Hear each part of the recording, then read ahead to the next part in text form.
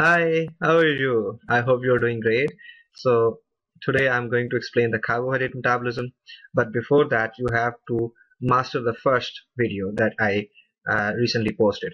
So, I will be explaining you glycolysis, link reaction, Krebs cycle, electron transport chain, glycogenesis, glycogenolysis, and finally the pentose phosphate pathway. In addition, there is a small portion of about 2 to 3 minutes of about lactose metabolism and fructose metabolism.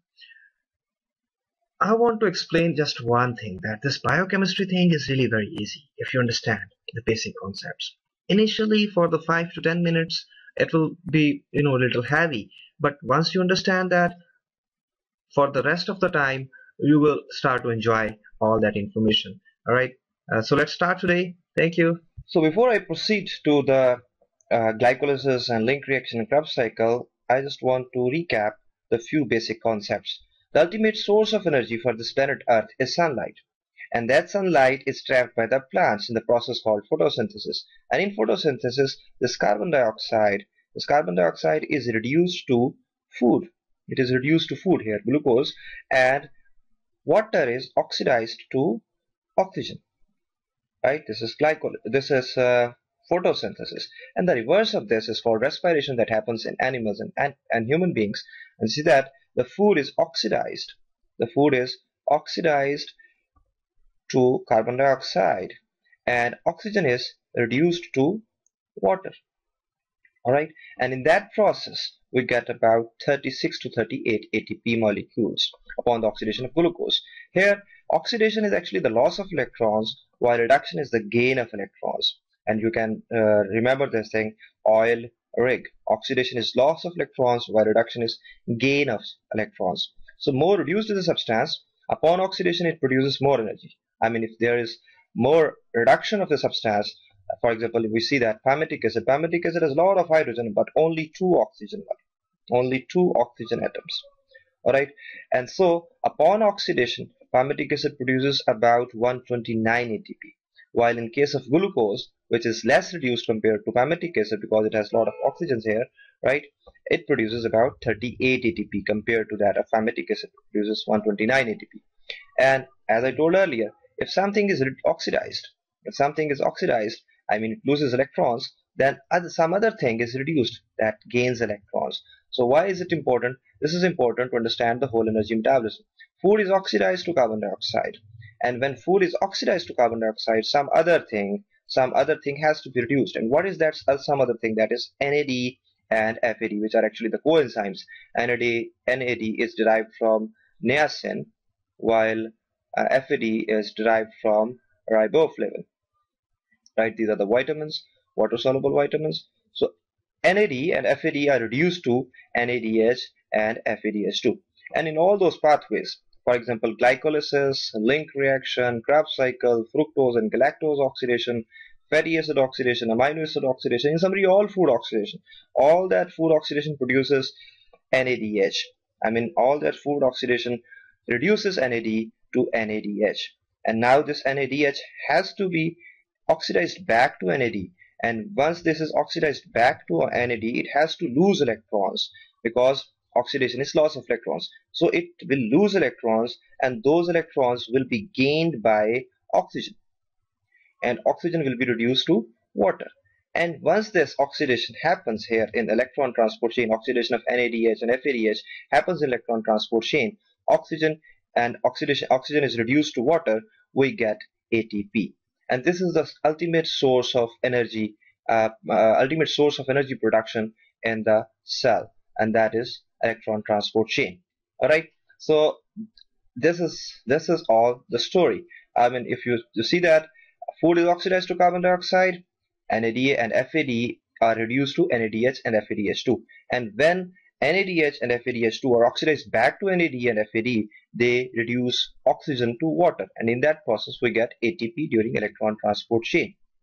So now we see how those concepts relate in the real cell. You say that in the cell there is cytoplasm, and the major pathway that is happening in the cytoplasm is glycolysis. And glycolysis, as I told earlier, it's oxidation of glucose to pyruvate.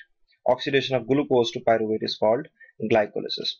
And you see that glucose has 6 carbons while pyruvate has 3 carbons. So actually one glucose molecule produces 2 pyruvate.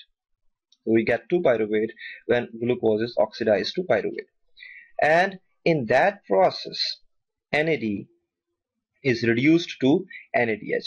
2 NAD are reduced to 2 NADH, while 2 ADP are phosphorylated to 2 ATP. So the net product of glycolysis is 2 NADH, 2 ATP, and 2 pyruvate. We will study that in a while. And then this pyruvate enters into the mitochondria. And in the mitochondria, this pyruvate is oxidized to acetyl-CoA.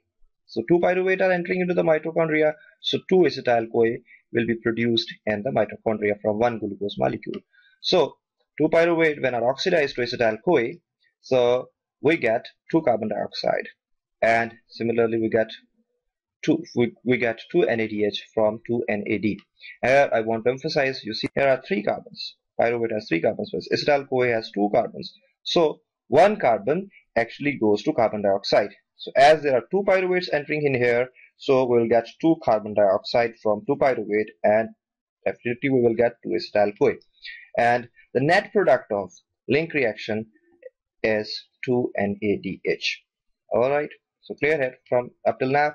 So move forward. Now this acetyl-CoA enters into Krebs cycle.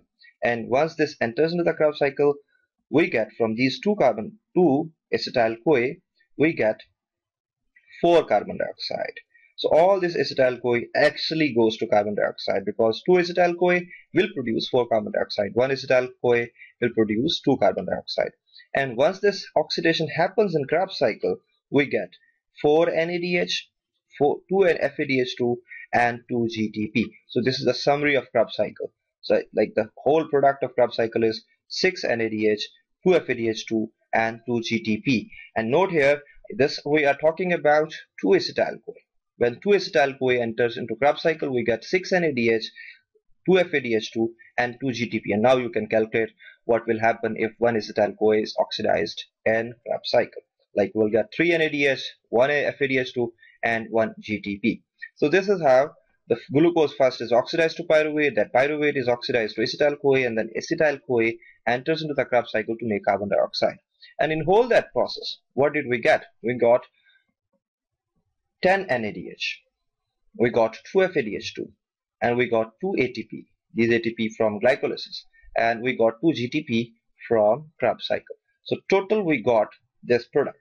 And here I just want to emphasize one thing, that when 1 NADH is oxidized in electron transport chain, it produces 3 ATP, approximately 3 ATP, while when 1 FADH2 is oxidized in electron transport chain, it produces 2 ATP. So we got 2 FADH2, when these are oxidized to 2 FAD, we get 4 ATP, and 10 NADH, so 10 NADH will be going to produce 30 ATP. 2 ATP from glycolysis, 2 GTP from Krebs cycle, so the total we got 38 ATP. So this is the whole summary of the energy metabolism. I hope this is clear. Please spend some time over this video and this will be clear.